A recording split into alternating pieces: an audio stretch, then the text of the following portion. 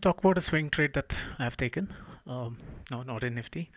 So why I brought up Nifty chart is you can see what kind of a fall we had on 9th of May, Thursday.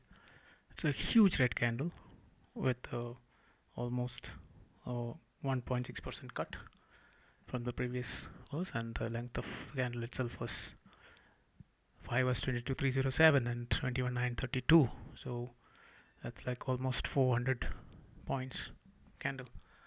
So, and such candles are pretty rare in Nifty, and there is across the board selling.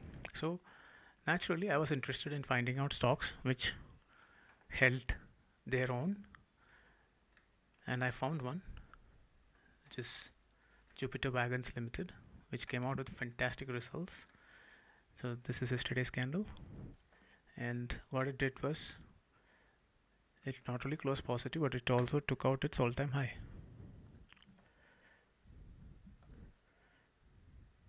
which it had made few days back, and that too on a highly bearish day.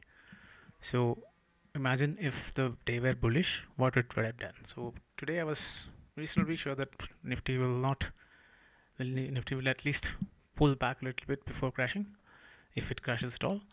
So I was confident that this stock might do well. So, and my gut feel was proved right when I got a superb start to this stock with the open at 430.65 and low of 428.95. So we went long around 438.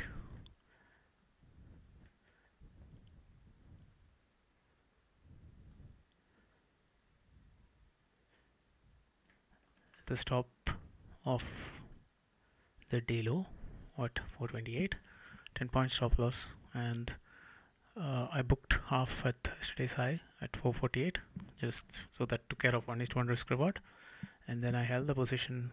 I'm still holding the position. I think the stock has much more to go. So this is a superb trade that I did.